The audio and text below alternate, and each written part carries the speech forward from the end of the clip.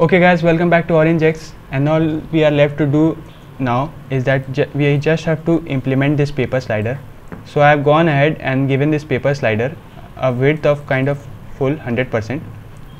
Okay, I've given this thing a width of like full 100%, and such that it kind of stretches out to the total width of the container. And all we are now left to do with is to connect the paper slider with a JavaScript, and so let's do that right now. So if we have to do that, first you will have to reference the paper slider. So document.getElementById, and as you will remember that we have given this thing already an ID. So the ID is like paper slider, and just type that in.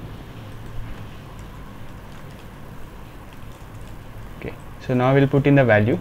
Okay, so the value function will get the value, and I'll just first alert and print the value. So I'll put it in a variable, so number of days of forecast equals to, okay. So it's a really long variable, but then kind of it is kind of auto descriptive, so it's worth it.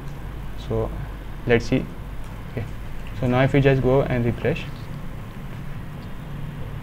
so now if I just give this a value of 7 and then put the search, okay, so the value output is like 7, so everything is working fine. So I'll just remove this part now and replace this thing with number of days of forecast. Okay, so now the number of days of forecast should be controlled by the slider. So right now we are having like count is equal to 7, and if I just do the search right now with a name of like New York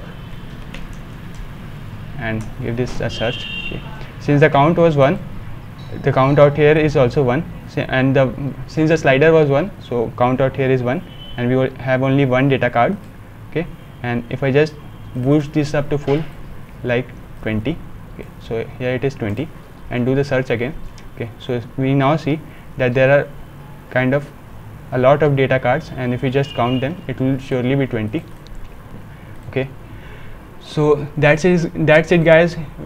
All about implementing together the iron AJAX and iron input and paper slider and all together. And basically one of the most important things was connecting the params with an object that is variable in itself, and then giving the object that is connected to the params out here different values. So that's the catch out here, and actually I was not able to find any kind of reference about this thing even on Stack Overflow, so I just came up with a solution of myself. So definitely like the tutorials guys, and keep subscribing to the channel. And what more do I say? Okay, so bye, thank you.